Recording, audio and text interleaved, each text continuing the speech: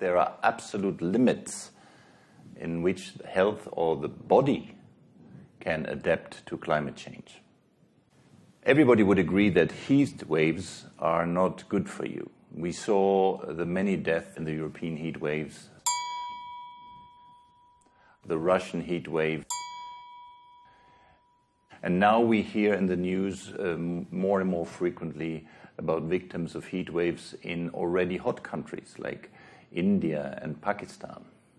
I bet that there are more than tens of thousands of victims of heat waves in already hot countries which didn't make it to the news roll or didn't make it to scientific journals.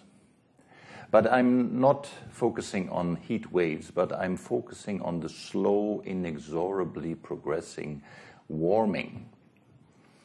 And there are, first of all, two myths I want to rectify. Some people think we can adapt to any temperature. It just takes time to adapt. Give people time and they will do it.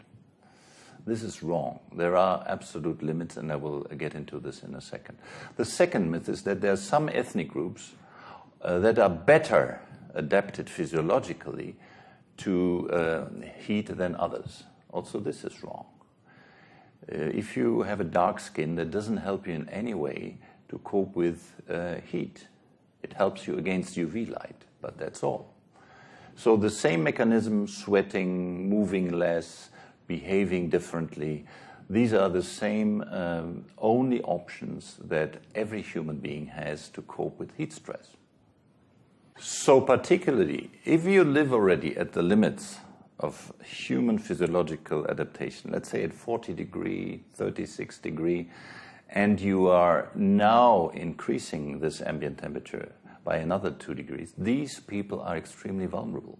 So it is people in already warm settings that are particularly vulnerable to additional heat.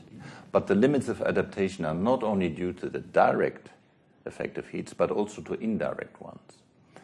And as the author team of the IPCC, we struggled, how can we put this all in one graph to convey the knowledge that we derive from reading and going through hundreds of scientific articles.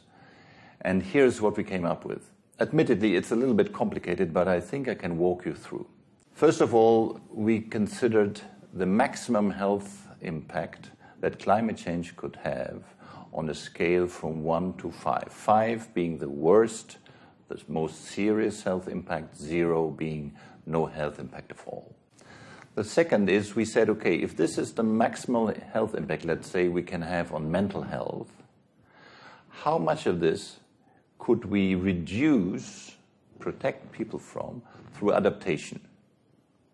And if you see that graph, you see such a segment, segment of a circle, and you see the red part is the red contours is the maximum impact in the absence of adaptation, and that would be reduced to the blue inner circle.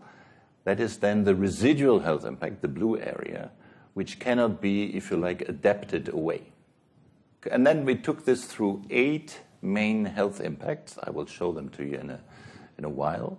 And we looked at 3 different states of warming, if you like, or 2 different climate states. One is the current climate, which is, as you know, already 0.6 degrees more than the pre-industrial time.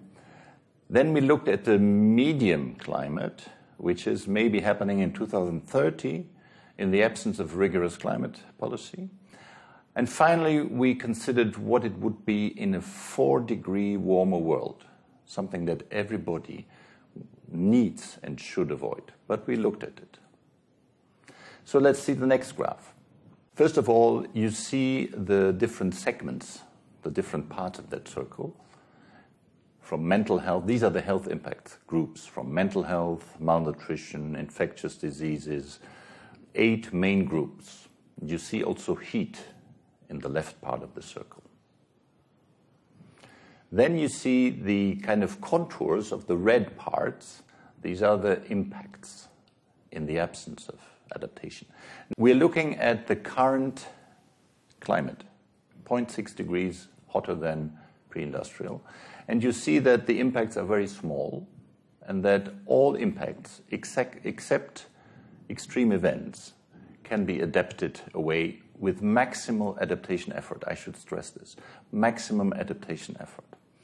And you see this in the news. Inundations are very often climate-based, and this is something that the world has a tough time to adapt to. So, but otherwise, if we put our minds and our money to it, we could live with the specific additional health burden of climate change. Now, if we look into the future in the 1.5 warmer world, in the next slide, you see that the picture has changed. The impacts in the various health categories have increased, have gone further outside, and there is a substantial amount of health damage to be remaining even in the presence of maximum adaptation.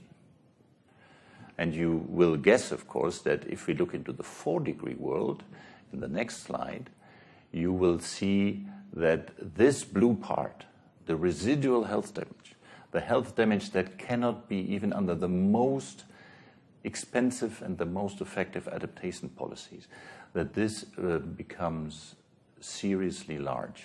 The message is there are health limits of adaptation. Let's not fool ourselves that the doctors or whoever can sort it out. There are limits that cannot be adapted away. The conclusions of this presentation are twofold. One, there are limits of adaptation based on human physiology and health, medical knowledge. The second is that if you go into a 4-degree world, this gets completely out of control. This is something that many sectors have said, but the health sector corroborates this argument. Turn down the heat, as the World Bank says in their recent report. Turn down the heat, why we must avoid a warmer world. Thank you very much.